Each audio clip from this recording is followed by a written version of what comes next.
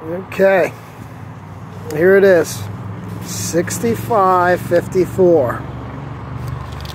All right, and this is my take on the whole Obama Trump box.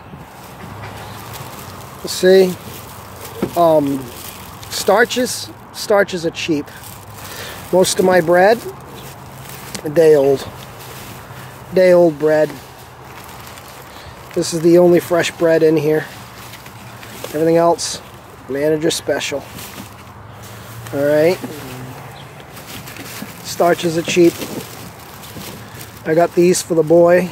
These are like little chocolate bear claw things. And a baguette. Chicken breasts. Some fruits. Right there, these are dried cranberries. Usually don't buy prepackaged stuff, but $2.87 for fresh raviolis.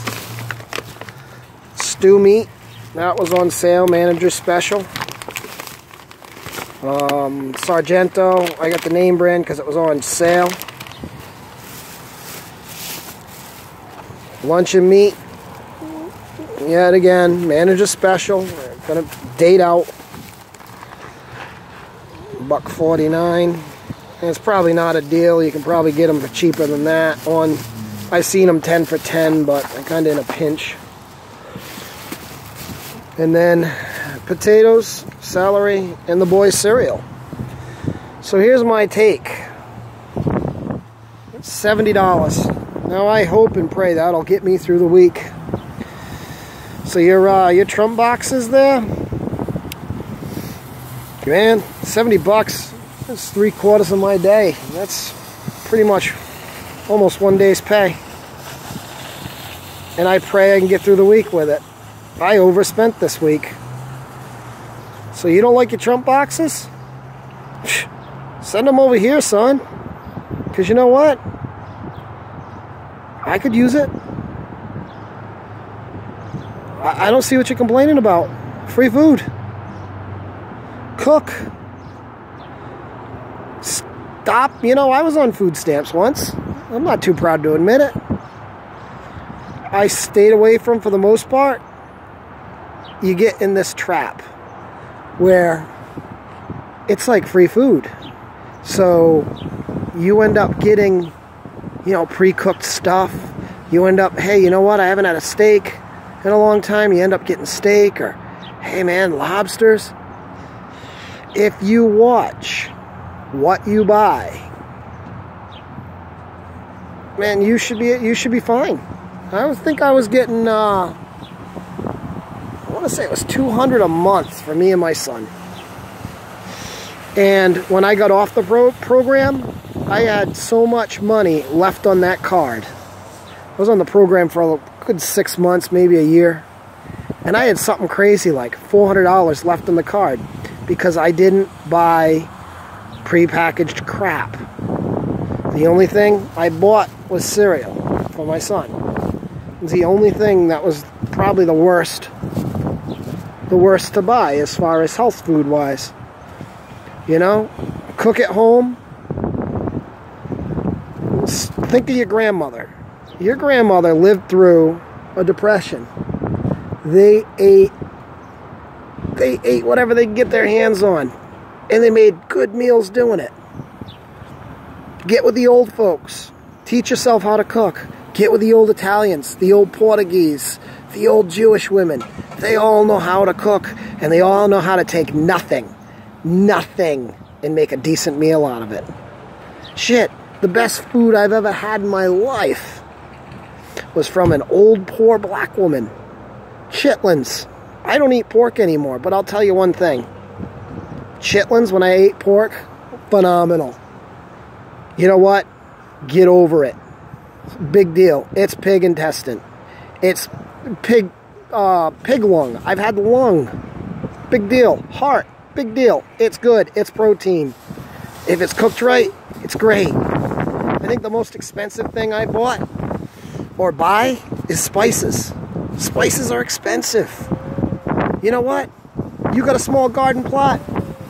Or you got a window in your apartment? Get a window box. Grow some herbs. Cheap. Don't buy that crap if you don't need to. Salt, pepper, things like that. Things you can't grow. You know? Look into how our grandparents survived the Depression. You want to survive?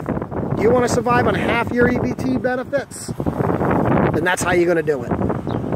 You got to do for yourself. Don't expect handouts. Have I taken them? Yes. I've swallowed my pride and I've taken them because I've had to. Because when you're hungry, you don't care. Okay? That's my take on that. There's a lot of negativity. A lot of people complaining. But there's some people that pretty much are saying what I'm saying. It's budget. It's common sense. Look at those old folks. Look at your grandparents. Look how they ate. If they're still around, God bless them, man. Have Grandma show you how to make things. Say, Grandma, you know, how'd you get through the Depression? How could you feed people on, you know, back then it'd be like a dime a day or whatnot. I don't know. But figure that out. I wish my grandparents were around to teach me how to cook. My grandparents used to forage. They'd go and they'd get, you know, and pick apples at public parks when they were in season. Fiddleheads, if you know what a fiddlehead is. Blueberries, strawberries, raspberries. Things in season. And they'd go pick it themselves. And they'd make preserves. And they'd make jams. And they'd make juice. We'll say juice. My grandfather used to make some really good hard apple cider. But that's besides the point. They would process their own food. They would pick mushrooms.